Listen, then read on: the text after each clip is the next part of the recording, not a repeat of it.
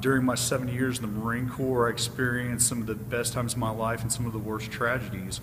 One of those was suffering a catastrophic ankle injury. After my injury, it became really hard for me to cope with life. It really became hard for me to cope with the realities of my injuries. I quickly became suicidal and depressed, and I didn't know how to express myself. I didn't know how to approach people. I didn't know how to talk about what was going on with me. And one thing that I did learn through that experience was art really did help me.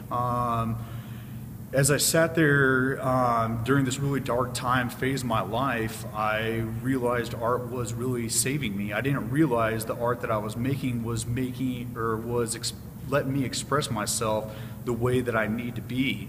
Now that I'm back in Kansas City and going to Kansas City Art Institute, I've come to realize the extremely valuable importance that art has in our lives, not just for veterans, but for the whole society as itself.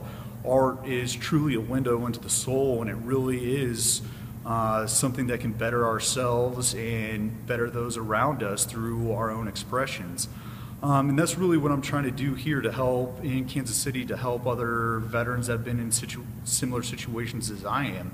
And that's why I'm starting the Endowment for Veteran Arts campaign, long for EVAC.